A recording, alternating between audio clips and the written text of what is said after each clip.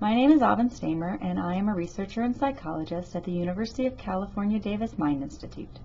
Dr. Melanie Palacia and I recently had an opportunity to write an editorial for the journal Autism that gave us a chance to think about parent-implemented intervention for children with autism and their families. In this paper, we considered the benefits of parent coaching and parent-implemented intervention, as well as some of the challenges with this type of intervention, and then made some recommendations for how we think the field could move forward in this area. There's been a real recent focus on parent-implemented interventions for children with autism because some studies have found that teaching parents strategies to help teach their children social communication and social skills can improve skills in these areas and also improve some of the core symptoms of autism. Additionally, it helps children use these skills more flexibly in more environments. But some researchers have also suggested that parent-implemented intervention may be a cost-effective way of implementing intervention with children with autism and kind of making parents the main provider. While this can put parents in the role of therapist and might cause challenges for other issues related to the family, increasing stress and perhaps isolation.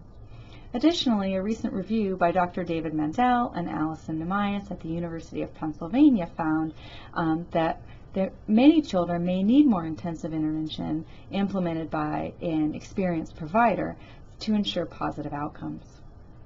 When we look at parent-implemented interventions in other areas of children's mental health, we see a greater focus on decreasing disruptive behavior disorders and increasing family functioning.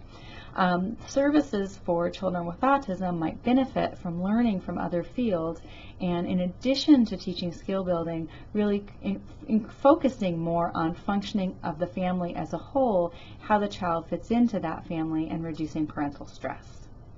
Based on the literature, we would like to suggest that both parent-implemented intervention and clinician-implemented interventions are necessary to ensure the adequate outcomes for children with autism. There is a need to improve parent participation overall in intervention for this population, especially for families with limited resources. We need to develop interventions and methods of participation that work specifically for a child and family and improve both child development and family functioning.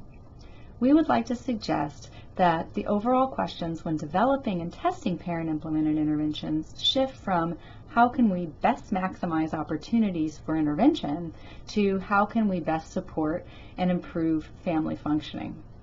Of course, this would likely involve teaching parents how to facilitate social communication in their children and support their development, but the focus would also be on the family, which may improve the use of intervention over time.